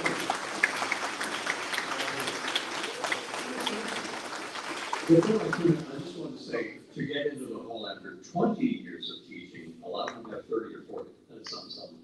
So you're amazing, take it away. And so as I said in the video, those years were in front of students, and then I had such an amazing time supporting teachers around the country as well.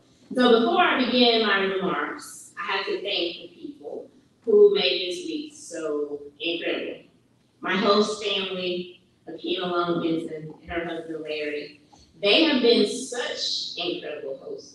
And they are such an example of what hospitality should look and feel like. And I have said this to them, but I want to say it to everyone. You're my real family now. I am your adopted cousin. To the Hall of Fame staff, Ken, thank you so much for your kindness, for taking care of us in DC.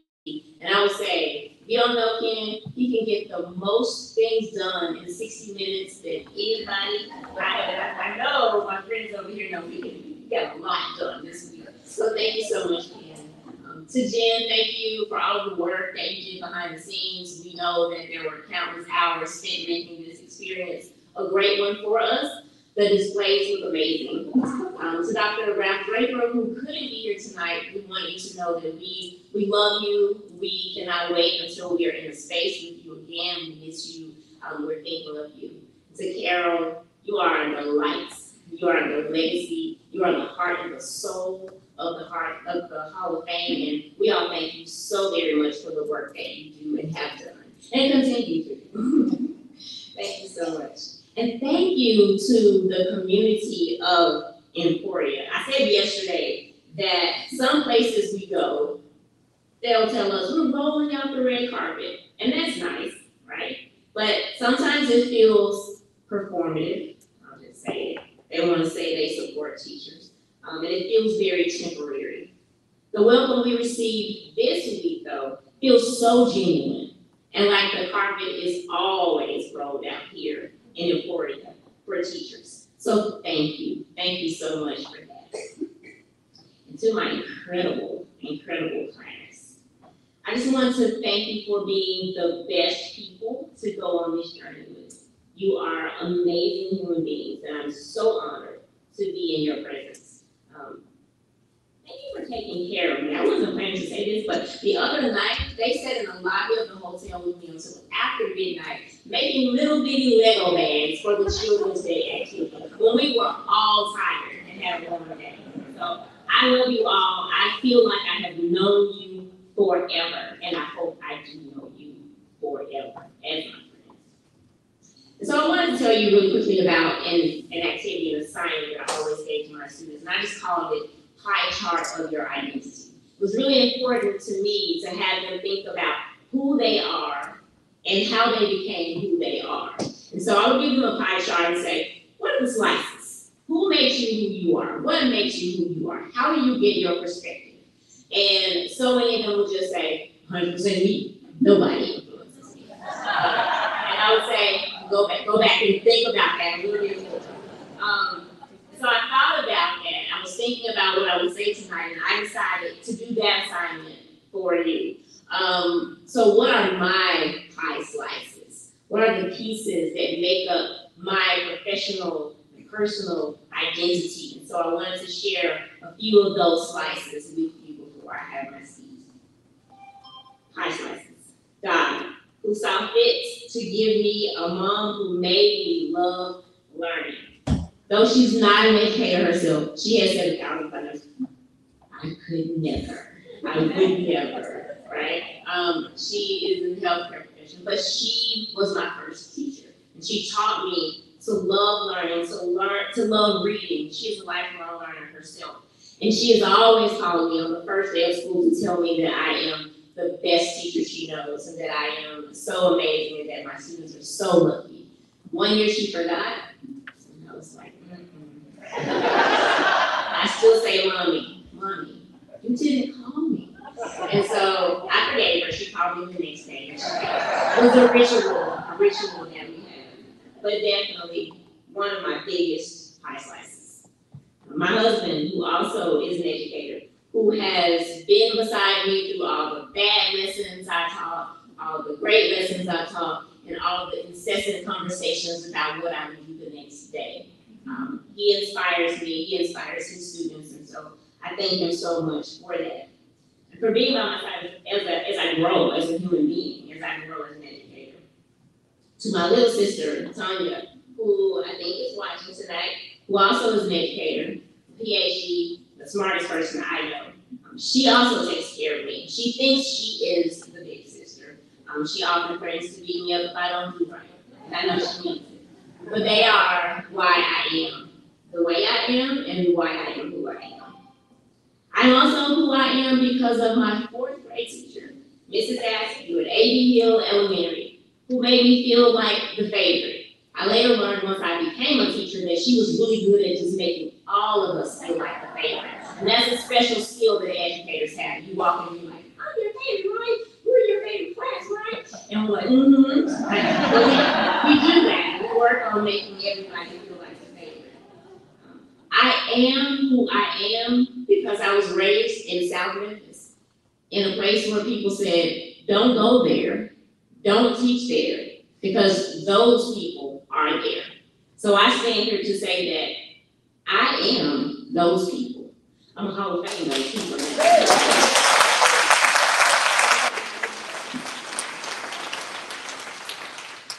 I stand here because of my amazing colleagues at Chickasaw Junior High School, my very first school in 1998 when I began my career. To my amazing colleagues at Hollis F. Price Middle College High School on the campus of my alma mater, Lamont College. To my colleagues at Texas High School, to my colleagues at Better Lesson who coached with me, thinking of creative ways that we could inspire teachers around the country. I stand here because of State Teachers of the Year, who are amazing human beings. To my class of 2014, who became my family in 2014, and I never thought I would meet such an amazing group of people. So to my Instoy family, I love you. To my NEA family, my Texas State Teachers Association family, of course, again, my Memphis family and my Texas family, who I know are watching. I stand here because I have taught the best students, and those students taught me how to teach. When I thought I had everything I needed when I walked into the classroom in Memphis, Tennessee in 1998, and they let me know quickly that I still had learning to do. I thank them for that. I wish I could name you all. I am so proud of you. Never ever be afraid to be who you are. And when you find yourself in places where people don't respect who you are, or when you find yourself in places where someone makes you feel as though you are less than, I say to you, leave, and leave quickly, because you deserve so much more. When you find that a restaurant that you want to go to is honoring who you are and valuing your identity, but someone else doesn't want to go there because that restaurant honors you, well, I say 3 words: let them starve. They are likely already full on hate anyway. And to those who pretend to support education, but we know that that is all just a front, I say to you, rewind and listen to what Karen said. My students, I've never been in front of a microphone that I didn't want to say something to you. You are brilliant. You are powerful. You are beautiful. You are my kids. You will always be my kids, even those of you who are in your 30s. You are still my babies. You always will be. You are a big part of my pie chart. And I hope I stand here because I believe in service to the community and in serving alongside my students. I hope I'm here because I serve other teachers and I serve the profession as a whole. I hope I stand here because I believe in making my students feel seen and feel heard, and that the classroom has to always be seen as a community first. That is why I hope I am standing here. I want to also say thank you to those who gave words to the Hall of Fame to let them know just a little bit of insight about who I am as a person and as an educator. Those people who wrote letters for me when I was deciding, you know what, I'm dropping out of this process. Life is hard right now. And they said, no, we will write the letters. We will come clean your house. What can we do to take something along the way? You should do this. Thank you for not letting me drop out. Ryan Murray, to Kimberly Bercy Reese, who is the epitome of what a parent supporter should be. She is amazing. To Africa Fannie Mills, to my former student, Raven Morris. If you go by the Hall of Fame, there's a letter that she wrote for me. Oh my gosh. She let me know that the things I was trying to do, I must have been doing it a little bit, because she is amazing. She's now a teacher. I don't know if I said that, but she is. So thank you for telling people about the community that I tried to create. And this person probably isn't expecting me to thank her, but thank you to Misha Bill.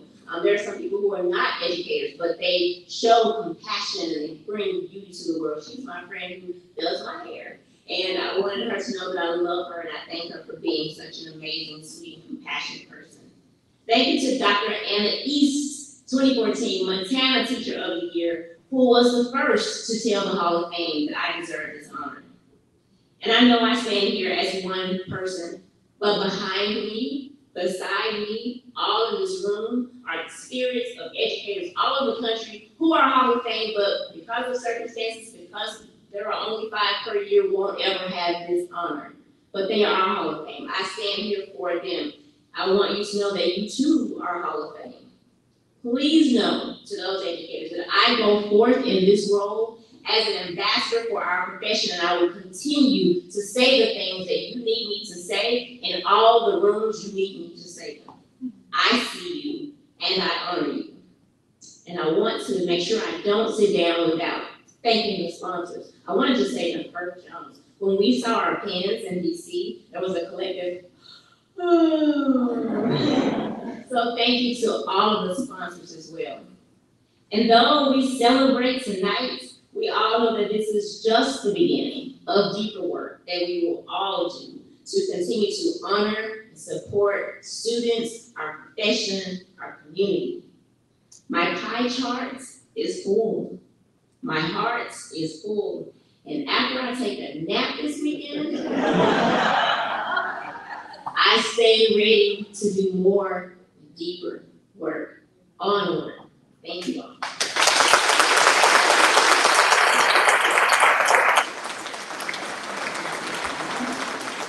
Come on down.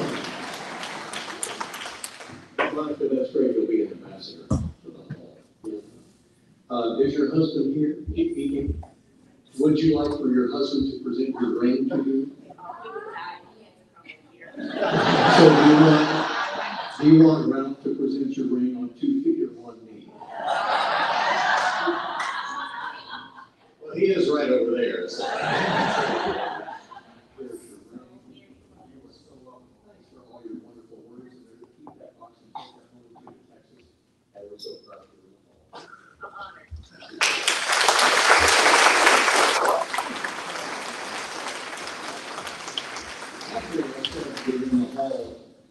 As I understand it, Ken and Carol, you are on the verge of getting into the Hall of Fame. You are officially in the Hall of Fame after a member of the Hall of Fame reads the charge to you. The charge was written by the late Helen Case, who was the person who was in that first class of 1992. And tonight we have the honor of bringing on Pat Graff from Albuquerque, and she's a member of the class of 2006, who will actually do the honors and read the charge, and then you will all be in. Pat, are you ready to come over? Come on up, Pat. Pat Graff.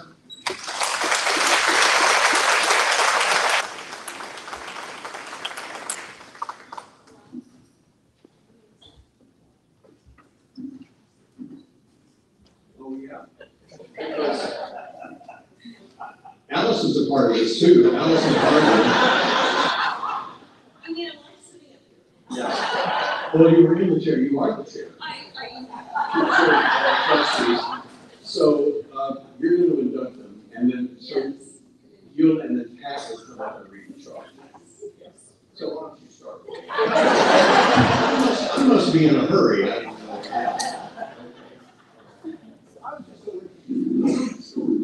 know. Would you like to go on me? On May 2nd, the inductees of the class of 2023 gathered in Washington for the DC induction activities, focusing on professional engagement and professional learning. Those activities included a tour of the National Museum of African American History and Culture, an afternoon that included meetings with Department of Education officials and reporting for Department of Education presentations, an evening tour of the Capitol of Kansas Senator Roger Marshall, a tour of the White House, a meeting with the education staff members in Kansas Senator Jerry Moran's office and other meetings with representatives and senators, a tour of the Goddard Space Flight Center, an evening tour of DC memorials and monuments, a National Education Association president and board of directors honored your career accomplishments and hosted you at the luncheon. This past Monday, you reconvened in Emporia for activities including a history tour of Emporia, visiting the National Memorial and Museum, interviews on Emporia's radio station, KDOE, a welcome dinner in your honor at the Lyon County History Center, a children's learning program you led full of fun and learning, open forums with you and Kansas teachers, paraeducators, and substitute teachers. Last night, you attended the Emporia Band concert in your honor, including the chicken dance highlight, and this morning's dedication of the Gertrude Eden statue honoring all teachers who taught in a one-room schoolhouse and the solemn rededication of the National Memorial to fallen educators. Through these activities, the 5 of you have found kindred spirits in each other, sharing your passion for excellence and mutually marveling at what each of you do on behalf of your students. You have experienced the tangible respect and appreciation of the policymakers and political leaders in our nation's capital for you, your commitment and professionalism to your teaching career, and your tireless dedication to your students. You have daily felt the admiration and warm embrace from the citizens of Teacher Town, USA, Emporia, Kansas. This evening, we have reveled in a glimpse into the essence of your teaching souls through your videos, and we have been inspired by your comments. All of these activities and experiences now culminate in this moment where 150 members of the National Teachers Hall of Fame eagerly wait you to join them. With the power invested in me by the National Teachers Hall of Fame Board of Trustees, I now declare you member of the National Teachers Hall of Fame.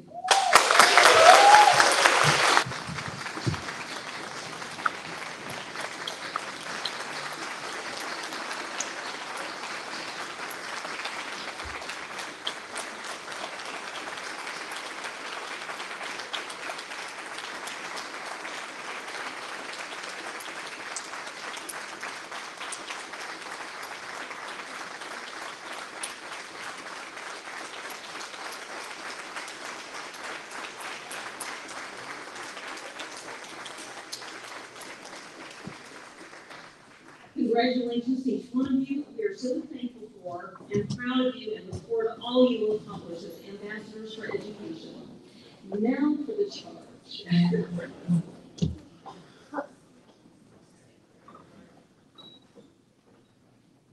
Oh, you're such good students. My name is Pat Graff. I am a member of the class of 2006. The National Teacher Hall of Fame. I believe this is my 9th time back since then, and I always come back not only for the honor of listening to my colleagues, but to honor this wonderful town of Emporia. You guys are just amazing, and it's the least I can do to come here and be part of you. I do want to take just a personal moment. In 2018, I was here with 6 of my 7 grandchildren. We sat over in that corner, and they were pretty well behaved. I was very proud of them. But we were here to watch my BFF, Peggy Jackson, be inducted into the National Teacher Hall of Fame. Peggy was the second Mexican, I was the first, to be inducted into this amazing organization. And if you knew Peggy, if you knew her before then, you might have noticed that she was starting to show the signs of Alzheimer's. She did brilliantly here. She did amazing. We lost Peggy in September, and we buried her on her 80th birthday. And she's here in spirit with all of us. She loved this. She loved this place. And so I wanted to take a minute to thank this place for giving Peggy the honor that she so richly deserved, and that all of you equally deserve. So here's your charge. As we were told, this was written by Helen Case, who was in the inaugural class of the National Teacher Hall of Fame in 1992. And it is my privilege to read it for her, to you. On behalf of the members of the National Teachers Hall of Fame, I congratulate you on receiving the very prestigious honor of being inducted into the National Teacher Hall of Fame. In receiving this award, you are representing the millions of exceptional teachers who are entrusted with helping to mold the minds and lives of the children and youth of America. With this award comes certain mandates and responsibilities which you must accept and continue to perpetuate. You must continue to promote excellence in the classroom, to encourage integrity, professionalism, honesty, compassion, and dedication among those in our teaching profession. Be a strong advocate for the best possible learning environment for every child and youth. You must also continue to accept the responsibility of being an excellent role model for students, teachers, parents, and the communities in which you live and where you teach or have taught. During these days that you have been in Emporia, preparing for this important occasion, you have witnessed the love and admiration of other Hall of Fame members, of those associated with the Hall of Fame, and the public at large, especially the people of Emporia. When all of the festivities are over and you are returning home and napping, you will then realize what a wonderful experience it has been and the humbling honor you have received.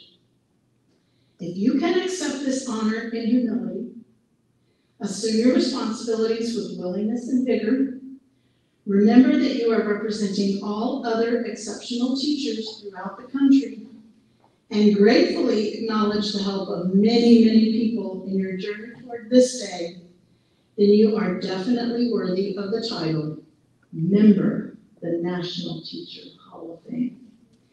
Congratulations, and God bless you as you continue to serve the most precious people on earth, our children. Welcome to the National Teachers Hall of Fame.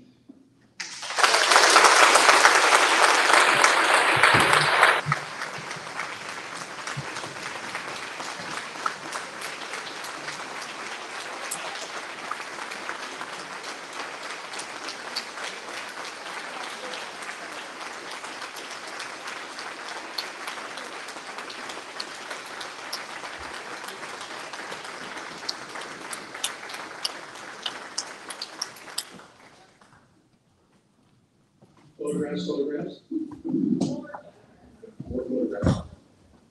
Incidentally, Kristen Records made the comment, we're not here to do this again on the UDUs, but we did, we've already done that. The pictures that I took, I've been in touch with the newsroom. The photographs I took on my phone, they're already on our website. They have a story on the website, it's already there for you to read it. And the pictures I took of all of them will be on the news at 10 o'clock in Topeka, all broadcast all over the eastern half of Kansas. So they said, we got it, thank you, Ralph.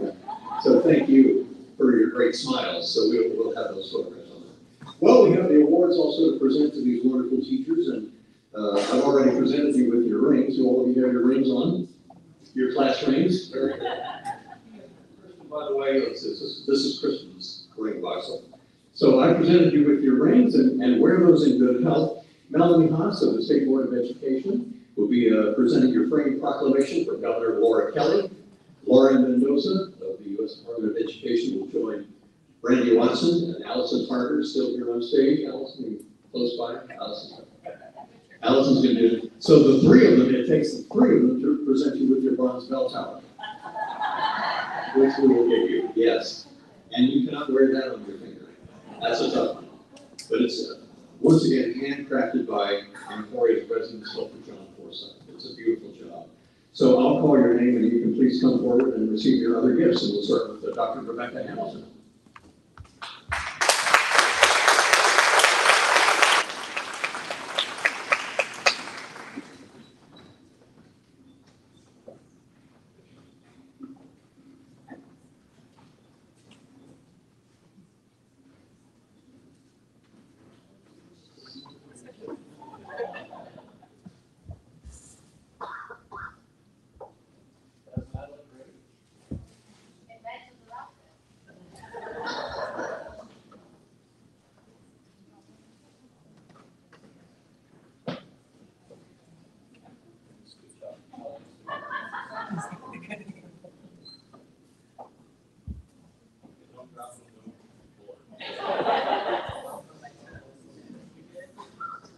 You have a place for that, Dr. Hill? You have a place for that in your house?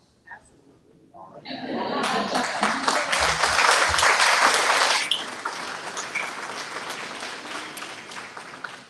Eric, Dr. Eric Cook. By the way, when I was texting the newsroom, how do you say Eric's last name? He was asking, so we got it. You got it? All right. Eric Cook.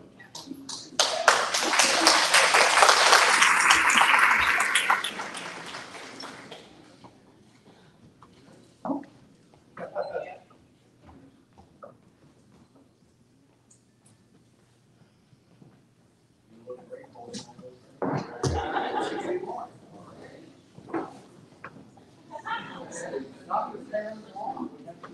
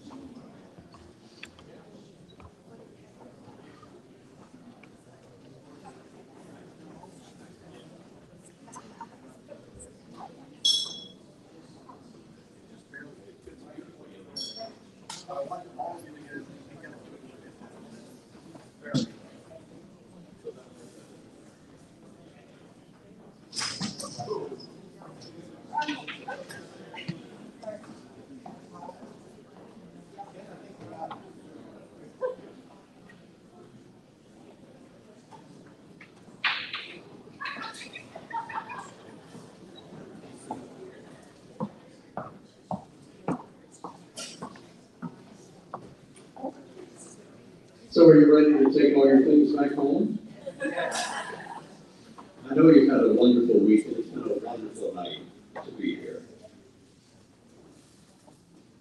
So we want to thank all of the sponsors and the partners and a thank you to all of them for this very special induction ceremony. I've been so thrilled to be your MC tonight. I hope you've been inspired and moved by what our teachers have said.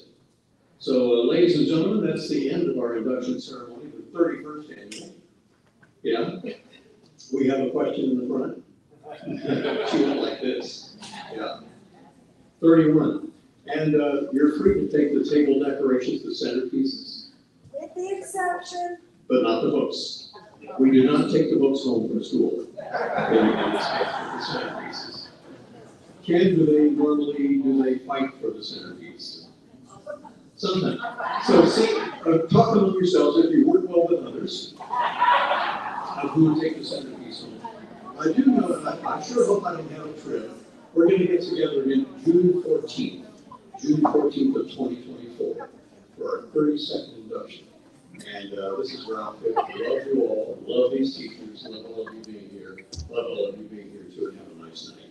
We'll see you next year.